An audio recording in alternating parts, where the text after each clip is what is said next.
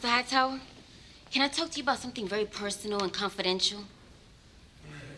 I'm gonna have to start getting out of this classroom quicker. Mr. Hightower, Romeo's a big fake. He didn't do that painting. I did.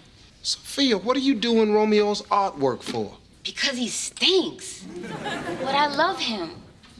Look, Sophia, I don't care how much you love Romeo. You don't do his work. But I didn't know he'd win an award. And now he's acting like he won it himself. How did I get myself into this situation? I ask myself that same question every time I look at my paycheck. It's not his fault, but it's not mine either. I was just trying to help. Wait a minute. You entered him in the contest. It's your fault. Hey, I'm tired of you kids passing the buck around here. If you want to blame somebody, you're gonna have to stop and take a good look at who's really responsible. Principal Greer. Doesn't matter whose fault it is. I can't rat out my boyfriend. Just forget this conversation.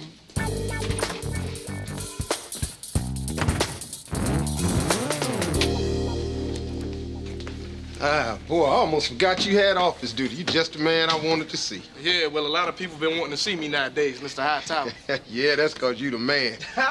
You know, whenever I look at your painting, it just lets me know that I finally reached one of my students. Just kind of just chokes me right up. Mr. Hightower, it's just a painting. Just a painting? Yeah. Romeo, you've changed my life. From now on, I will be known as the guy that taught Romeo how to paint. You playing with me, aren't you? No. I've been telling all my friends about you. As a matter of fact, one of them has agreed to let you work right out of their studio. Oh, Mr. Hightower, I don't deserve this, man. Oh, of course you do. Of course, that'll mean some other student will get bumped out of space, but hey, that's his problem. Talent like yours needs to be nurtured. Mr. Hightower, you don't understand. Hey, no buts. No buts. I already know what you're thinking. Can't afford the art supplies. Well, that's why I thought I'd come up with a little something, you know, just to kind of help you with those little pencils and crayons. You know, all that crazy stuff you artists need, you know. Well, you're right. We ain't nothing without our supplies. You took the money. Yeah, this will buy us a lot of brushes. Oh, got to go, Mr. Hightower. Hey, Steve, hold up. They said, for the last time, I'm not gonna help you fake your death for the insurance money. No need, Steve. I already called a credit card company. I explained them my situation. They're willing to work with me. Whew. That's good, man, because I was getting tired of acting like an old Chinese woman every time I answer the phone. It's okay, dog. It's just 715 easy payments, and I'll be debt-free.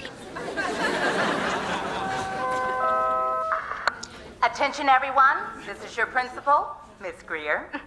I have a special announcement from our Teen Arts poster winner, Romeo Santana. All right, y'all. Microphone check. I'm making microphone check. If you can hear me in the house, say hey, hey. Romeo. Sorry. The truth is, I don't deserve the Teen Art Poster Award. I didn't paint the picture. Everybody in the whole school talking about how beautiful the picture is. That's because it came from a beautiful person. That's right. Sophia Ortiz. She's the one with the talent. Thanks. Mr. Hightower, I told you not to tell. Thanks. I didn't say a thing. He did it on his own. I'm sorry, baby. Apology accepted.